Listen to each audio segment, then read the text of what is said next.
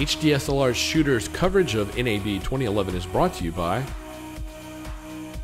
Kessler, Asden Microphones, Red Rock Micro, Digital Anarchy, and Adobe.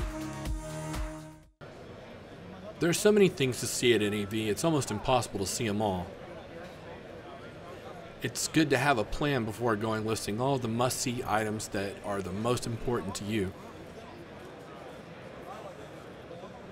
And for me, this included one of the most demanded pieces of production gear today, the Philip Bloom Signature Series Pocket Dolly from Kessler.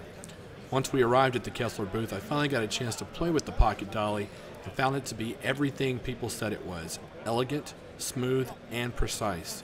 What I didn't expect to find was a brand new product that totally blew me away. It's so new it doesn't even have a name yet, but it's Kessler's latest motion control system. Hi, this is Clint with HDSLR Shooter. We're here with Eric Kessler of Kessler, and he has a brand new product here that is really exciting that I've actually never seen the like of it. And I'll just let Eric take it from here. So tell us a little bit about what you got here. Sure. Okay, this is our new keyframe style of motion control. You just grab these different slider bars to move the device into its position that you want to set a keyframe from. Once you do that, you just simply hit record keyframe. I have a bunch recorded on here.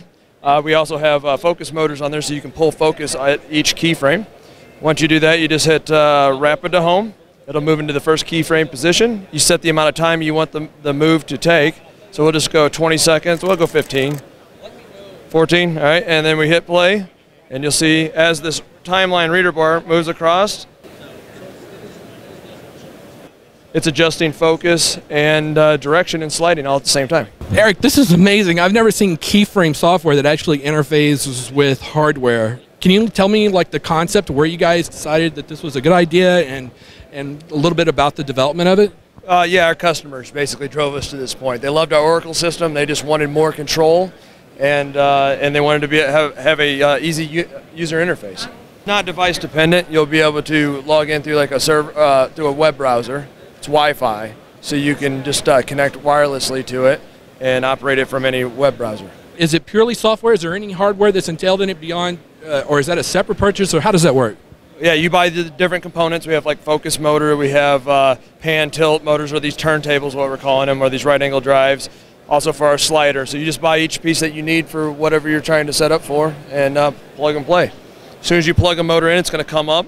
You name it, slider, you set the boundaries of which it safely can operate, and then you just take it from there. And do you guys have a price point in mind yet? A 4-axis rig like this would probably somewhere between $4,000 and $5,000. When will this be available? We're hoping for July. All right, thanks so much, Eric. We appreciate it.